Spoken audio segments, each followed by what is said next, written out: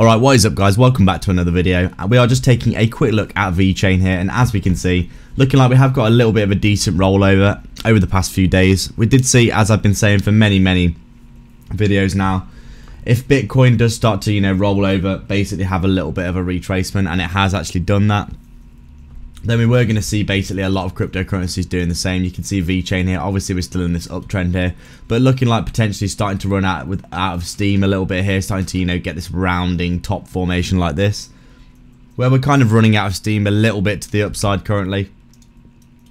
And that's because Bitcoin has been doing the same and has started to, come back and retrace a little bit. And we've seen the same thing for Vechain as a result here.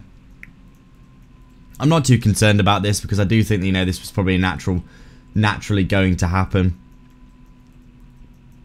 For Vechain, obviously we've got this big bearish divergence that we were talking about as well. And, this is probably going to play out sooner rather than later in our opinion. We could come down and retest and get a bounce as well, in which case I may add to this position of this long, depending on how we react at these lows. But overall for Vechain, just reacting to the market, basically following what Bitcoin's doing. Nothing new there, something that we could easily predict and see happening. Obviously Bitcoin was running out of steam. It was pretty obvious if you look at its chart. You can see quite clearly that basically what it was doing was coming up like this. And then we had this, overextension here with the bearish divergence.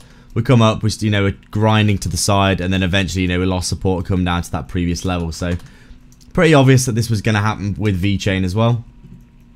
And you can see here, no surprises at all that we've come down to retest some of these, previous swing lows before getting a bit of continuation potentially for Vechain. So overall, I still think it's probably going to make its way up, and I will be trading this range in the immediate short term.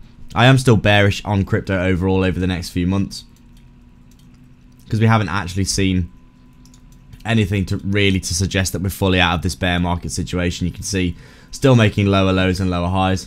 This could still be a lower high followed by another lower low for Vechain realistically, couldn't it? But I do think mid to long term, as I've said previously, 1 year, 5 years, 10 years down the line, I do think Vechain's going to do very well indeed. So that is it for today guys. Thank you very much for watching indeed.